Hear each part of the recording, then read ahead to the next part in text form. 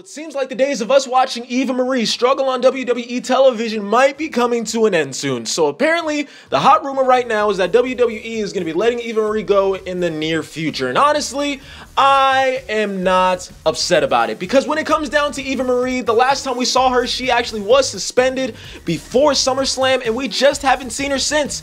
And she's not injured. She's perfectly fine. It's just that she's not on WWE programming whatsoever. And it seems like with her, she's kind of branding herself more as a model or for advertisements rather than a WWE wrestler.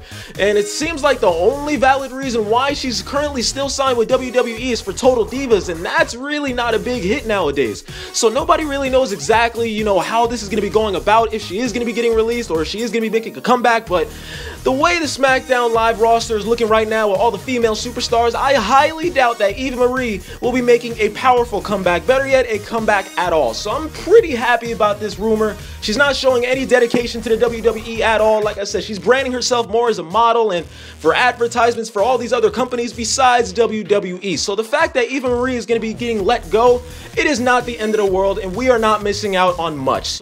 If it does happen, then I wouldn't be surprised, and it's just one big I told you so. But if there is an update, I will be dropping it on this channel so you guys can stay updated. But that's pretty much all I really have for you guys in this video. But thank you for watching it. I appreciate the love I get every single day, and if you're new around here, be sure to click that subscribe button because I literally upload WWE content every single day. But anyways, guys, I'll be talking to you later.